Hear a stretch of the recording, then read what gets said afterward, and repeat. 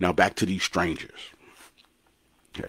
Now with strangers, in the words of DJ Drama, hey man, we only talk about what they want to hear.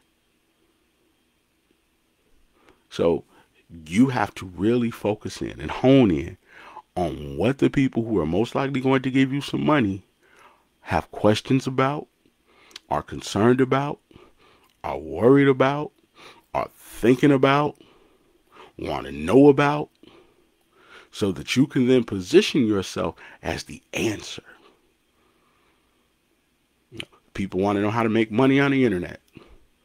I'm a marketing guy. That's a question I should be answering. People want to know how to hire a content marketer. That's the question I should answer. People want to know what the best cameras are.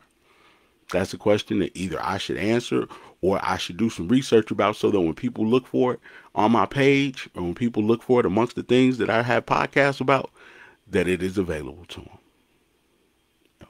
So now each and every video, each and every podcast, each and every post is about stuff that they have a concern about, stuff that they're thinking about, stuff that they're considering, stuff that they want to do, stuff that's keeping them from doing it, so that we can now get them into what's called an enlightenment phase.